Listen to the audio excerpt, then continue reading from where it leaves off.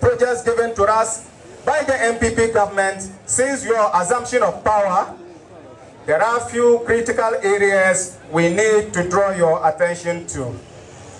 One, I want to re-echo my appeal made to His Excellency the President when he visited the municipality last year for a school bus for the Gushegu Nursing and Midwifery Training College.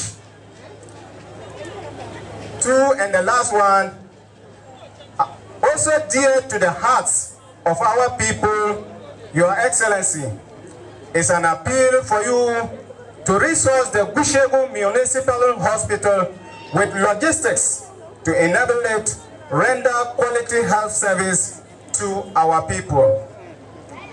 The hospital, Your Excellency, is the only referral facility in this area. Your Excellency, allow me to again use this platform to appeal to all to bury whatever differences that we have and forge a common front to rally behind the government to continue with their developmental programs and projects.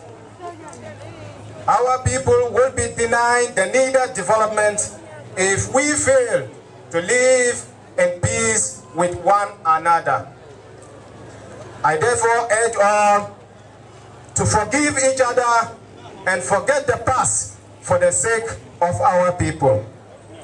Your Excellency, once again, on behalf of all the chiefs and the people of Gushegu Municipality, and on my own behalf, I warmly welcome you to Gushegu. I assure you of our resolve to pay back what your government has given to us. Thank you, and may the Almighty Allah bless you and bless our homeland Ghana.